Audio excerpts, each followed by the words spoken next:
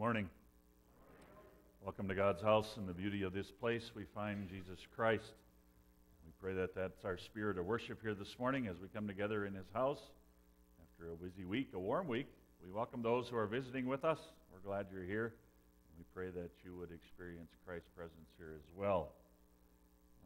Christ invites us into this place with our call to worship. If you turn with me in our bulletins, responsive, and it comes from Psalm 92 and 95. Come, let us sing to Yahweh.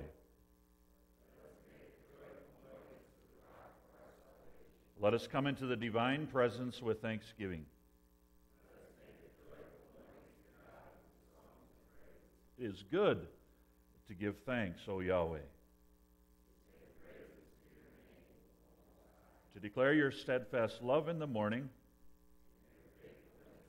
to the music of the lute and harp. For you, O God, have made us glad by your word. That places a spirit of joy and excitement as we come together to worship Him this morning. Let's stand and invite each other into God's house this morning with a handshake.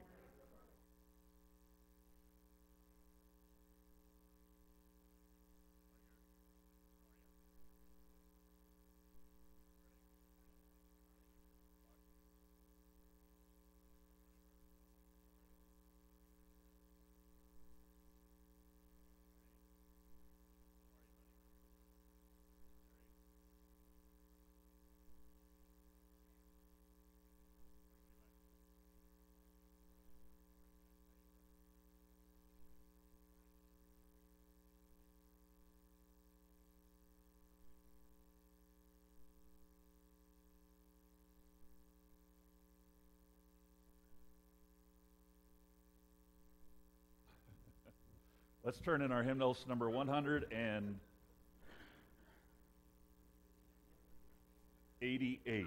188, 189. There's a couple little, maybe little choruses we learned as children. Praise Him, all you little children. God is good. God is love. God is love. And then the Alleluia, Alleluia.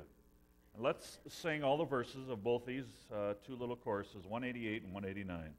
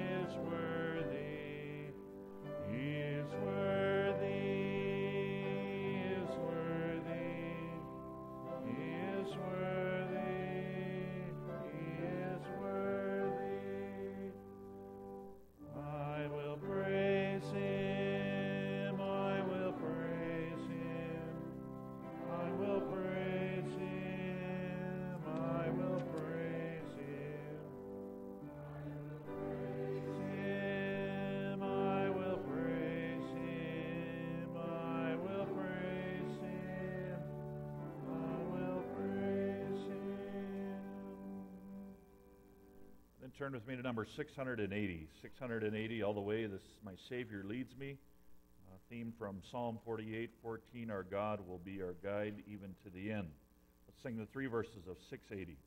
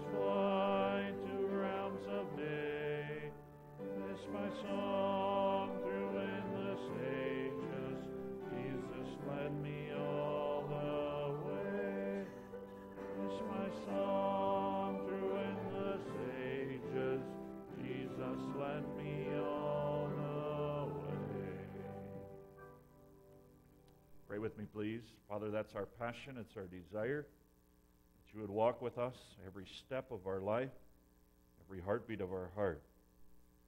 We come, Lord, with that assurance and that reflection on who you are in our lives, into your house this morning, Lord, to bring back that offering of praise and gratitude and celebration for walking with us this past week and walking with us in this upcoming week. And so, Lord, as we worship you through many different avenues, through singing, through just maybe sitting in silence and hearing you speak to us, through your word or giving our petition and thanksgiving before your throne. Lord, may all of it focus and honor you in every part. And so, Lord, we lift our voices together in corporate worship by praying together the prayer that you taught us, saying, Our Father, who art in heaven, hallowed be thy name. Thy kingdom come, thy will be done, on earth as it is in heaven. Give us this day our daily bread, and forgive us our debts as we forgive our debtors. And lead us not into temptation, but deliver us from evil. For thine is the kingdom, and the power, and the glory forever. Amen. You may be seated.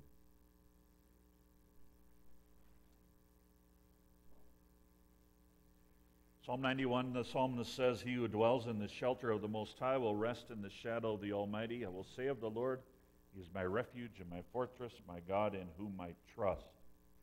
Let's dwell. Let's rest in the presence of God through prayer.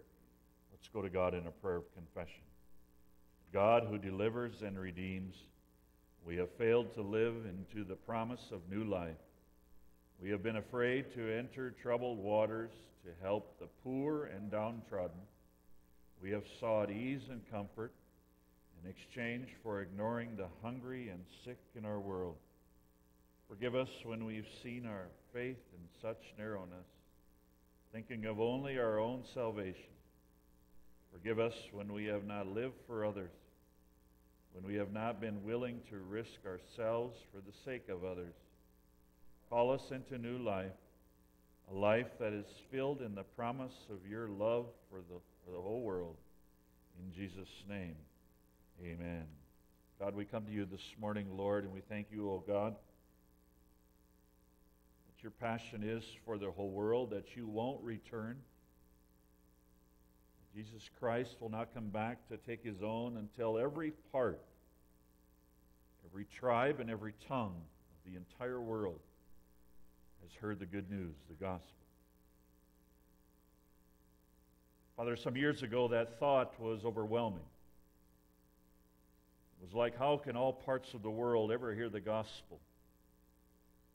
But today, Lord, in a technology world where the Word of God goes out in so many different venues and opportunities, it makes us think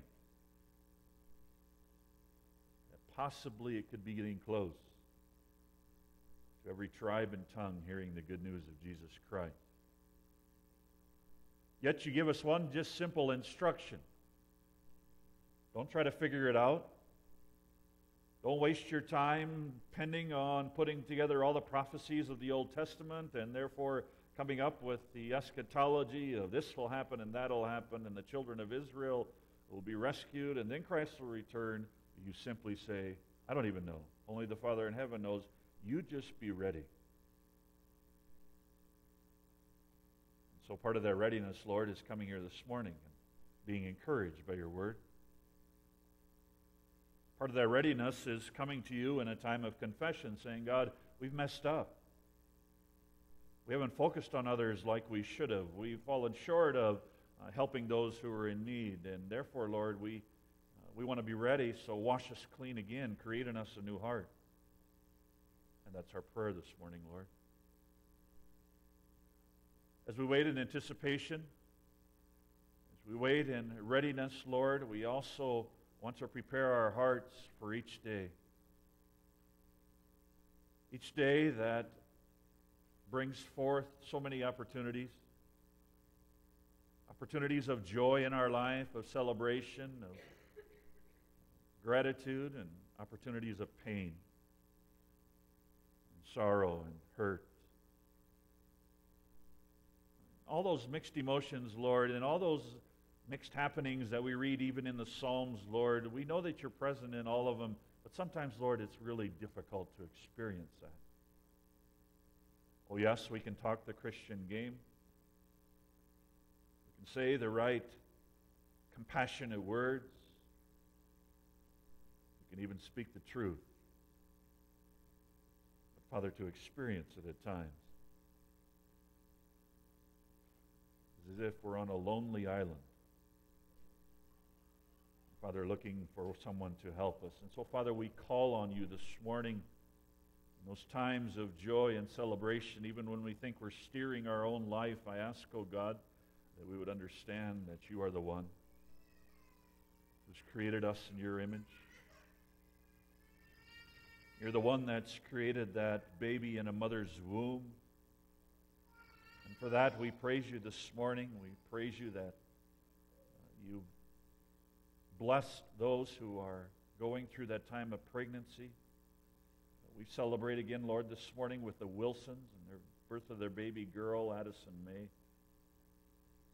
thank you, too, that Harper could be in God's house with us this morning. Father, we praise you, Lord, for blessing the Vandenbergs. We think of others, Lord, who have infants in that beautiful sanctuary that you've created.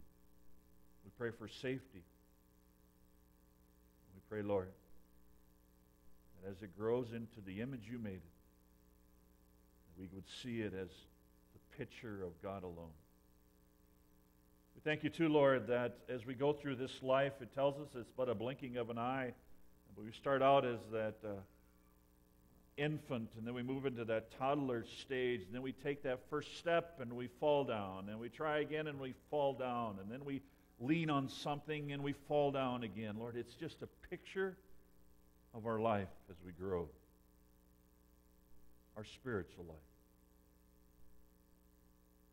We take a step walking with God, and then we maybe waver, we fall down. We may even get back up and take a couple steps in our spiritual walk, and sin grabs us and we fall down. We may even lean on someone. And then we fall down again. Oftentimes, Lord, we're leaning on our own desires. But then we move on to that elementary stage, and we start seeing the vigor of walking with you. That stage of youth where we make our own decisions and we're impacted by those around us. We pray, Father, that we as a church here at Grandview would encourage young people, encourage children. We know the years of most impact are from the ages of 3 to 5, which will last their whole lifetime. We pray, Lord, for young adults. It's kind of that stage where we feel like we're kind of on that island, and yet, Lord, what a powerful witness and testimony young adults can be to the lives of young people and the lives of young children having experienced that age. We pray also, Lord, for parents. What a responsibility you placed on our life. In our culture today, Lord, parenting oftentimes is seen as a burden. Children are seen as a mistake, as a burden to carry. Oh, Father, how dreadful. Think that this image you've created is a mistake, but you've made them in your image, and you are no mistake, God. But from the beginning of time, you created us in your likeness. We pray also, Lord, for the elderly. We thank you, Lord, for their foundation that they've set for us as young. We pray, Father, that you would continue to walk with them and bless them as well. We pray for those, Lord, who are in a time of distress, who are wrestling with physical ailments. We pray especially for Roke, that you continue to walk with him. Be with Rex today too, Lord. May he have a Sabbath day blessing. Be with Harold and Leonard. We pray for those too, Lord, who have seen your hand of miracles in their life. We continue to be with Les. We thank you, Lord, for being with him. Be with Ellie and Erwin and Deb, Jim. Father, we rejoice that you've placed people in our lives that can deal with the situations that are amongst our physical bodies, healing. You can place body parts within our life that can give us a true sense of relief from pain. Thank you for being with Gary. We pray you continue to be with Gene. Give him patience for the pain in his hip, Lord. May it subside, or may it calm down, or may there be relief, or may that surgery date be moved up. Father, this is all in your hands. In fact, Psalm 139 says it's been ordained already. So we wait on you. We pray for those who are in a state of loneliness because of the loss of a family member. We ask, oh Lord, that you'd walk with the Reinen family, continue to be with Gina and her family as they laid their dad, their husband, to rest in this past week. We pray, Father, for this young family, that you would give them strength for each day.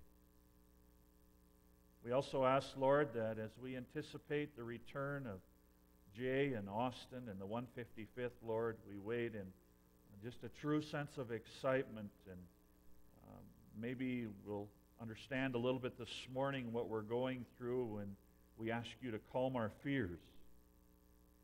How will we react? What will be that emotion? What will be that adaptation to having a loved one home again after a long period of time of vacancy?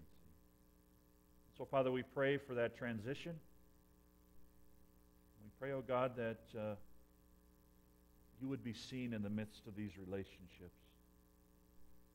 We pray also, Lord, that you would walk with this church. Bless us in this upcoming week as we have opportunities, we have schedules, we have just a real time to impact other people in their walk. And I pray, God, that you'd give us strength for that. When we feel weary, Lord, could we truly sense you filling our cup and giving us strength when we're exhausted and wore out. We trust you, God, and we trust your word this morning. I pray again, Lord, you'd bless your servant whom you sent, whether here on this pulpit or in the radio waves or in a Bible study or a Sunday school classroom, throughout America, throughout this community, throughout this town, throughout this state, throughout this world, that your word would go forth today, not as some passive thought, but with boldness and conviction that Jesus Christ is Lord and God reigns and is still on the throne. And for that we come to you in perfect confidence that you'll minister to us. We pray this, Lord, in Jesus' name. Amen. Let's ask God to take our hand. Precious Lord, take my hand. 684 will remain seated as we sing all the verses of 684.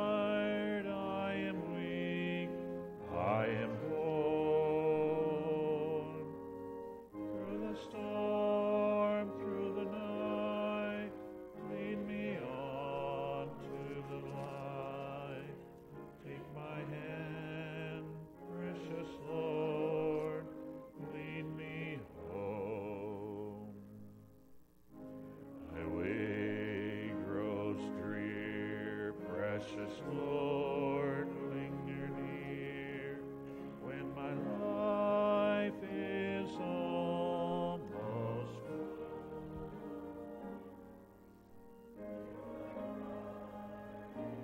hold on my hand lest I fall. Break my hand, precious Lord, lead me home. I invite you this morning to turn to a couple scripture passages. We're going to be in the Old Testament, although I'll be looking in the New Testament a little bit as we get going here. But our first scripture reading will be Psalm 34. Psalm 34.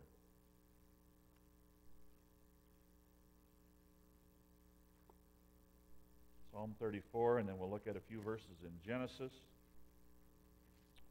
you want to keep your Bibles with you this morning, we'll be looking at Ephesians chapter 6 and 1 John 4 as well, just a few verses in there to give us a little sense of direction here as we look at a sticky topic in fear. Fear. Psalm 34, here is David. He's just come out of hiding after Saul's been chasing him. And so Saul's been looking for his head, and so we know a little bit maybe the fear that he's feeling. And so this is what he writes down on paper. I will extol the Lord at all times. His praise will always be on my lips. My soul will boast in the Lord. Let the afflicted hear and rejoice. Glorify the Lord with me. Let us exalt his name together. I sought the Lord, and he answered me. He delivered me from all my fears. Those who look to him are radiant. Their faces are never covered with shame. This poor man called, and the Lord heard him. He saved him out of all his troubles. The angel of the Lord encamps around those who fear him, and he delivers them. Taste and see that the Lord is good. Blessed is a man who takes refuge in him.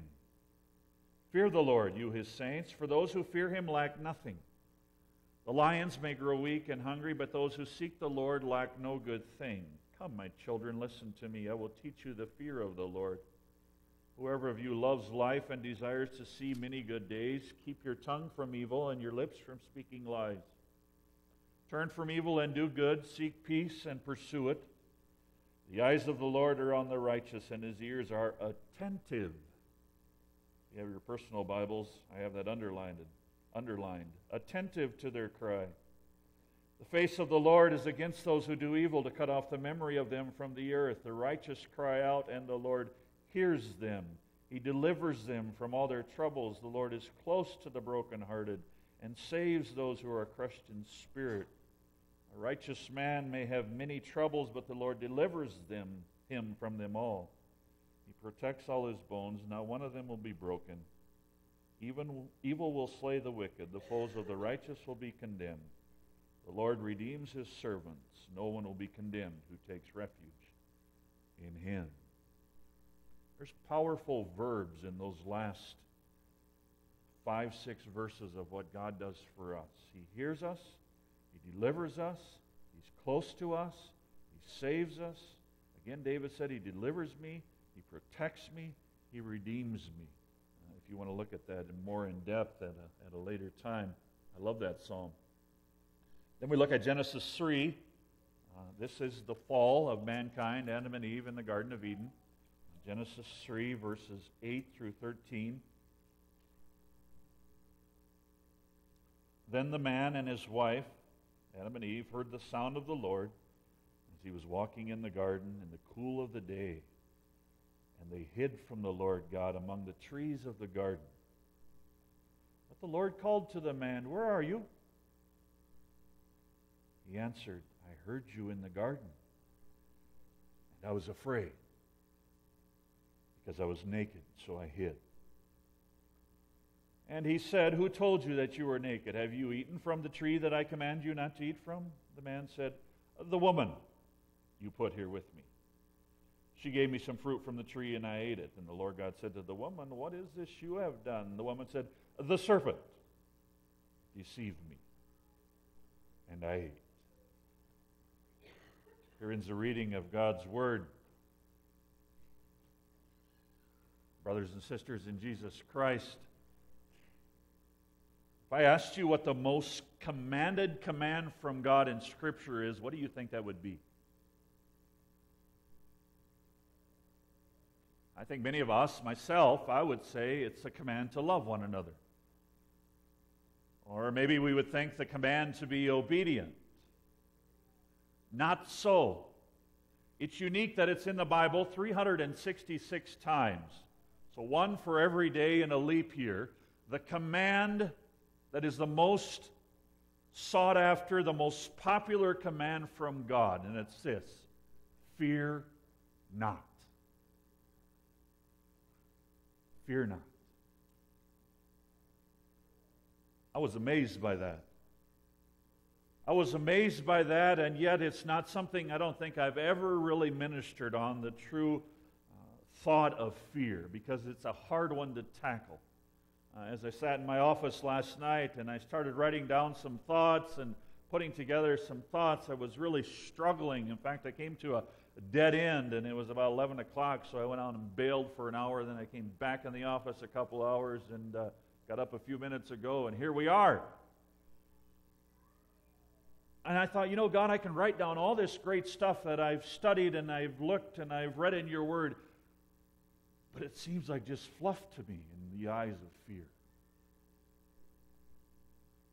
The most popular command, and yet probably the most difficult to live out for many of us. Because some of our lists of fears are endless. And so I went to Google and I looked up, what does Webster say fear is? And I think he has a pretty good definition. Fear is described as an unpleasant emotion caused by the belief that something is likely to cause pain or a threat to your life. So it's a belief in our mind that something's coming down the windpipe that's going to cause pain in my life, that's going to be a threat to my life. And in this action of fear is one main word, and that is we're afraid. We're afraid. We're afraid. And so as I was studying, I saw an acrostic.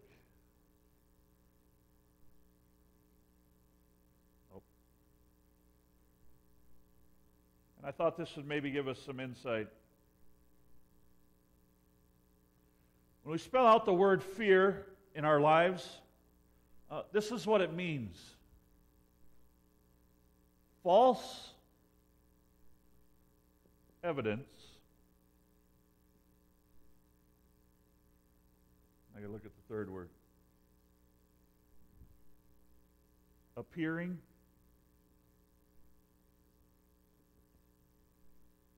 real. I don't know if I could say it any better. I don't know if we'll find it any better in God's Word. Fear is false evidence appearing real. How did we start out? Something that may be coming down the pipeline that causes us to think it's going to be real. Fear makes us think that the worst is going to happen, or it holds up a magnifying glass to make things appear larger than they actually are, or they may be. Now that I don't have a problem with, identifying what the fear is in our life. But how do I deal with that fear? Knowing that fear, this false evidence appearing real, is not a God emotion. And we'll look at that here shortly. This is where I wrestle, friends. This is where I wrestle for, because fear is a huge part of our lives. We're afraid, and I could list on and on. We're afraid of losing our job. We're fear of our family relationships. We're fearful of our health situation we're probably in right now. We're afraid of a financial situation, and we're fearful of relationships with our spouse or whatever it may be. I could go on and on and on. How do we deal with this fear is what I'd like to look at this morning. Now, there's some sure physical ways that we deal with fear. Each one of us here this morning, we put a lock on our door. We put security cameras up. Or in the past, we've made longer lines of security at airports. Why? We're filled with fear that the terrorists are going to strike. Here's another way we fight off fear. We buy it. We buy insurance plans.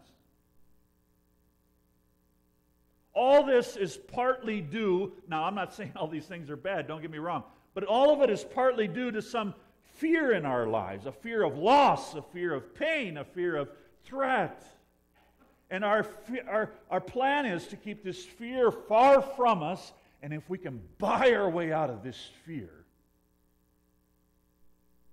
we'll hold it at check. We'll hold it at check.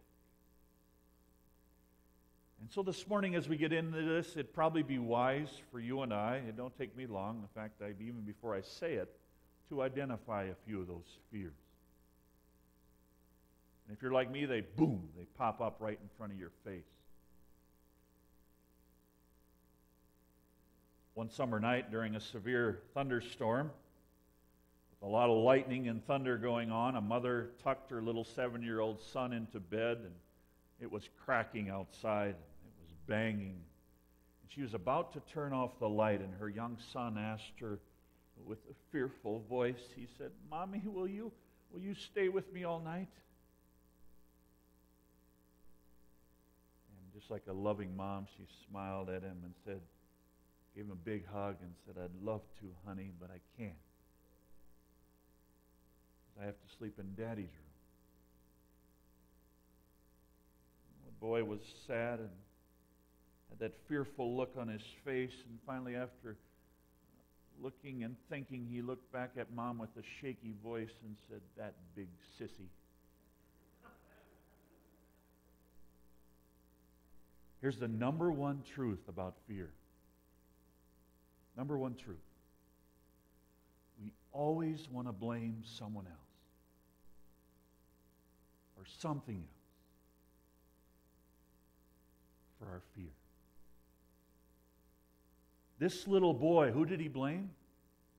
His dad. And his dad had nothing to do with his fear of the weather, of the storm, whether he was going to be safe. Now in Psalm 34 here this morning, David has just finished hiding from Saul, and he's what is he doing in these opening verses? He's praising God. It's a teaching lesson for us here this morning. He's praising God and His attributes of keeping him safe.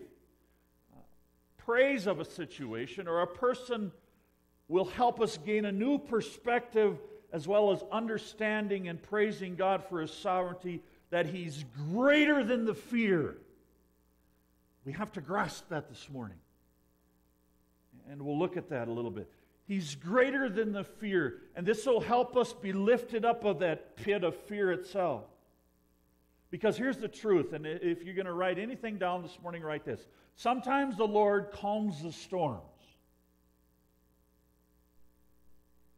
And sometimes the Lord lets the storms rage. And He calms His child. Sometimes God calms the storm.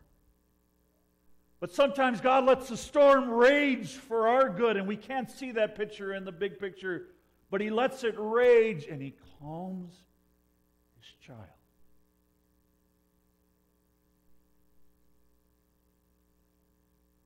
And then we read in Psalm 34, and we come to those what I call pretty words. I sought the Lord in verse 4, and He answered me. He delivered me from all my fears.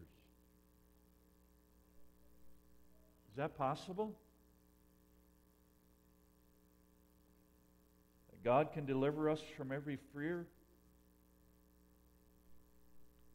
Congregation, I'm stumped here. I don't have an answer for that. David experienced that. That's all I can really tell you this morning. He was in a hiding place from Saul and no doubt filled with fear. But he says that God delivered him from all his fears.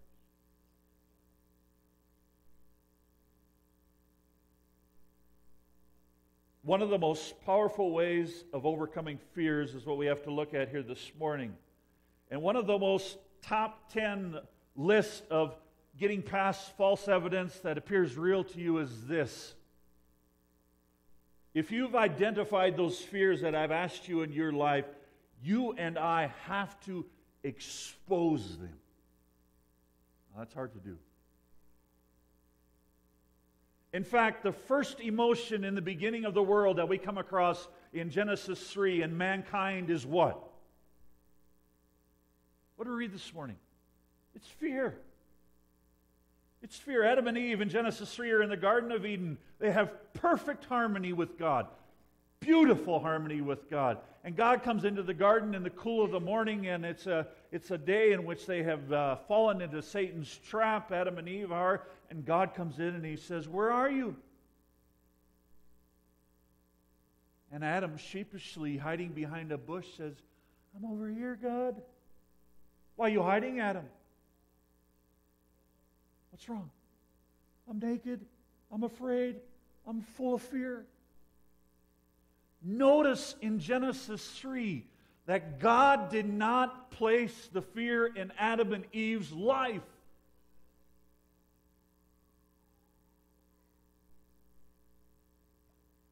Fear was formed by what? Fear was created in Adam and Eve's life by what? A few things. An act of sin. Another thing, a dependence on their own understanding, like, let's make this decision on our own.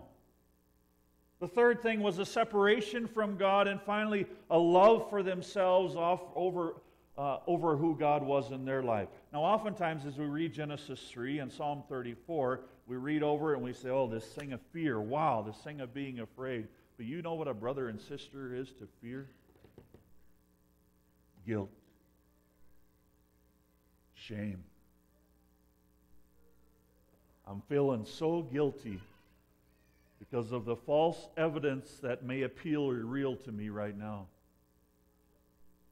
And I'm filled with shame and dirty.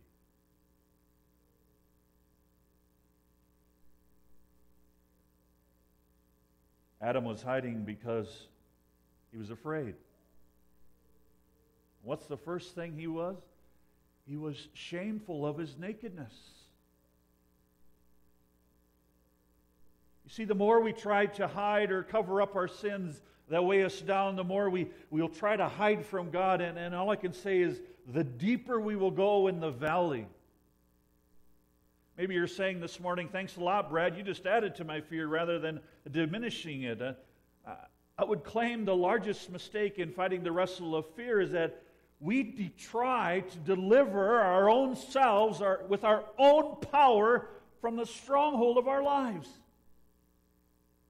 And I probably get passionate about that because we think we can do that, and I think I can do that in my life. I can buy my way out of it. I can work my way out of it. I can wrestle my way out of it.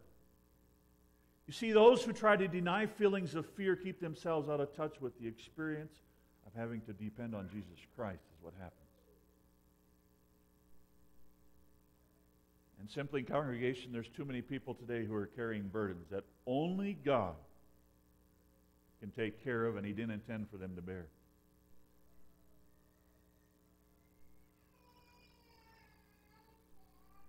What's fear like?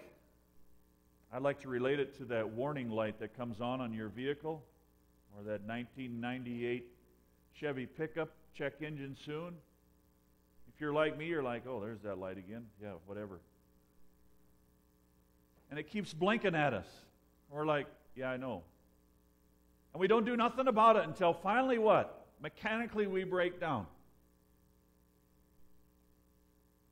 We ignore it until something happens. Fear can be like that warning light that is blinking, and oftentimes what do? Oh yeah, deny it. Ignore it. It'll go away. It'll go away on its own. But there's something we have to do. We can not deny those feelings of fear. But we use it as a gauge in our life for putting on what? The full armor of God. And I want to read that from Ephesians 6, 10 through 18. Finally, be strong in the Lord, and in His mighty power put on the full armor of God, that you can take stand against the devil's schemes. Our struggle isn't against flesh and blood, but against the rulers, against the authorities, against the powers of this dark world, against the spiritual forces of evil in the heavenly realms. Therefore, put on the full armor of God, so that when the day of evil comes, you may be able to stand your ground. And after you have done everything to stand, stand firm then. And then he tells us what to do.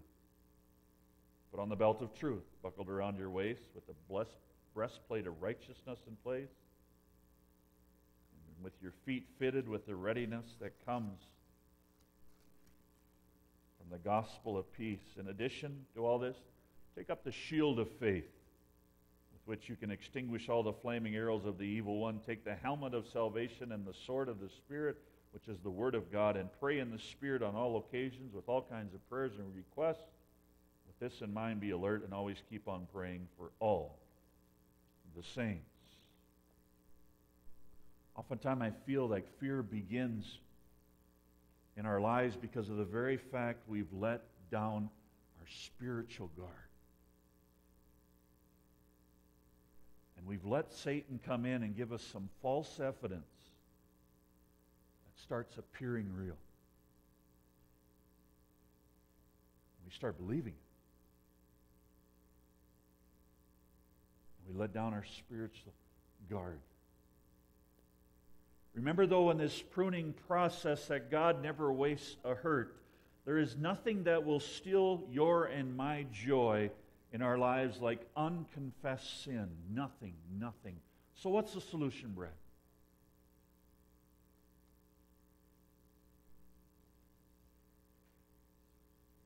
What's the solution? What was Adam and Eve's love? Themselves. What was best for them? What is your love when your fear for being laid off? Oh, our love for our finances and our love for our job. What's your love when you fear your, and I've been through this in my life, that my addiction is being opened up to the public eye or the help of a counselor? What causes that fear? For me, it was my love of that addiction. Whether it's gambling or pornography or drugs or alcohol. What is your love when you're fearing for maybe a relationship, like a marriage relationship, status, or stability? Here is the answer to fear this morning. Here is the answer to fear from 1 John 4, verse 8. And John here is talking about this whole realm of God's love becoming real in our lives. And he says in verse 18 of 1 John 4, there is no fear in love.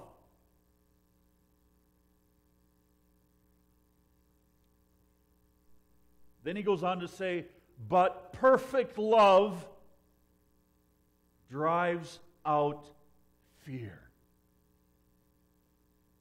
Hold on to that sentence. Because fear has to do with punishment. The one who fears is not made perfect in love. According to 1 John 4, verse 8, none of the above, the fear of my job, the love of my job, the love of my relationship, the love of my marriage, the love of my addiction, none of them are true love. That is only found in a pursuit of Jesus Christ. And so like you and I, we're afraid of these dark valley experiences. But remember God's love through Jesus that can carry us because it is what? What does John say? It's perfect. It's perfect. Perfect love casts out this garbage of fear. Do you know if we were to put in a fishbowl fear and love, it would be like this. They cannot coexist. In fact, the closer you and I get to the true love of who Jesus Christ is, the further fear. But the same is true in the other direction as well. The closer we get to fear, the further our passion for Jesus Christ and our love for Him will fade. You see, once Jesus carries us through that valley of fear, there's a sad truth that what happens in our lives, we're quickly able to forget what God just done. What do? Let's pounce on the next fear that I'm going through. Instead of staying here a while and praising the one who delivered us.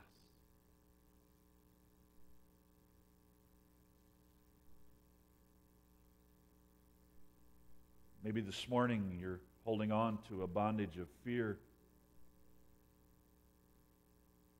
that you've never forgiven yourself. It's probably one of the most talked things that I talk about with my counselor. Brad, you have to forgive yourself. That's hard. It's hard. I ran across a couple statistics last night that just rocked my world. Did you know that 77% of everything that we do, say, think about is negative and works against us? And I thought about that, and I thought, I wonder if this is true. And it came from a poll. And I thought, you open the newspaper, I think it's right on. Here's another one that just, as my children Drew's leaving the house this fall to go to college, and they're all out of the house. People who grow up in an average household, parents, people who grow up in an average household hear the word no, or are told you can't do that more than 148,000 times by the time they reach 18. And this is what I wrote down. Wow, moms and dads. Are we maybe culprits of sending our children out of the house already loaded with fear?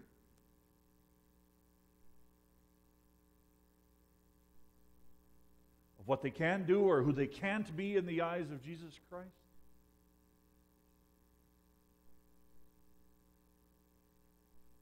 In closing, I want to share with you this portion of Max Lucado's book, In the Eye of the Storm. If you know Max Lucado, he's a powerful writer and he's truly a godly man. He talks about in his book that he was traveling from San Antonio to Boston, and then from Boston he immediately had to board a plane to go to Edmonton, Canada, all in speaking engagements. And he was going from Boston to Canada, and he stopped in Minneapolis. That's where he had to change planes. and he said he was completely exhausted. The plane was full. He was sitting in a tight place. His back was aching. He was hungry. And he started thinking about all those things, and he forgot who was going to pick him up in Canada. And as he was heading to his next gate, he seen a McDonald's, and he knew that if he went and ate a little something there, that would fill that hunger void. As he was walking past the McDonald's, or towards the McDonald's, he walked past a telephone, and so he stopped. And he picked up his telephone and he called home. Max called his wife and talked to her and settled some small issues like the weather and how school was going for his daughters. And one of them was having a sleepover. They talked about that. And after he had talked to his wife, a lot of the fear about his next schedule was gone. And she handed the phone to one of his daughters. Max says, "She told me when she was finished, 'I love you, Dad.'" He said that felt so good to be loved. And she passed the phone to the next daughter, and she told her dad how much she missed him. And Max Lucado said it felt so good to be missed. And they passed the phone to his 6-month-old daughter. And he said, "I cooed and I talked baby talk with her. And it felt wonderful to hear her coo back." He says, "Then we hung up and I made it to my next gate. And Max recalled, I forgot how hungry I was. I forgot how tired I was. I forgot how bad my neck hurt. All because I called home."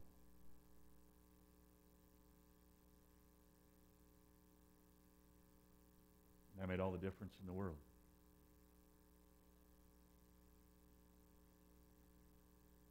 Max said, maybe our biggest issue is we don't call home enough. I think he's right on. If I, Brad Veurink, would call home more often to the throne of God, these false evidence appearing in my life, becoming real, wouldn't be so evident. If we do, we will find a listening ear of Jesus, so anxious to talk to us. And that perfect love will drown out our fears. I can recall praying for people, or even having people pray for me who are loaded with fear, and almost seeing the angels of God come down and pull it off them like scales and remove it. But you know what? They usually call back in a couple weeks and the fear's there again. And what do? We call home. And again, God removes this false evidence. It's appearing real.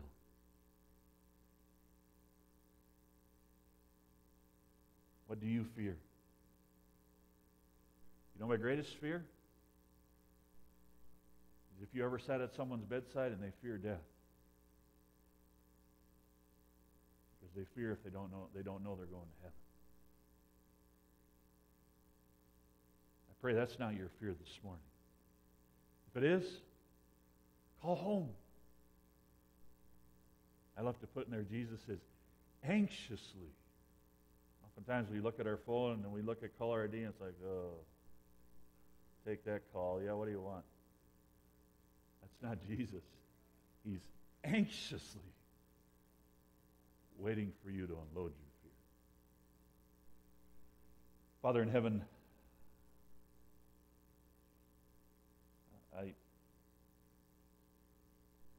I don't know if we've hit the fringes of how to deal with this fear thing in our lives, but I just want to stake our thought process this morning that whatever we're fearing, your perfect love will drown out the fear. And I pray for those here this morning, Lord, who have real fears in their life. Fears of the unknown. something that they're sure is going to happen, and it's never been reality. I pray for those here this morning, Lord, who are afraid of starting a new business, afraid of starting a new relationship, afraid of a relationship they're in. I pray for those too, Lord, who are fearful of the next doctor appointment and what he will say. We could go on and on, Lord. We could sit here and share the things we are fearful, but Father, there's some of those fears we have hidden in the back corner of our heart. We haven't even exposed them to you. And we're walking like we got a 200-foot log chain tied to our back, and we're burdening through life because this fear is just weighing us down, and yet we don't want to expose it. Father, would you spring it loose this morning?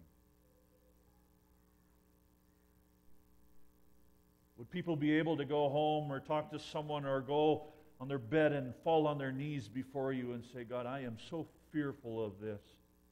I need your perfect love to shower over me. And the beauty is, Lord, we believe you will do that. So, Lord, use this message any way you see fit. Keep fear far from us. And fill us with what David expressed, a joy in believing.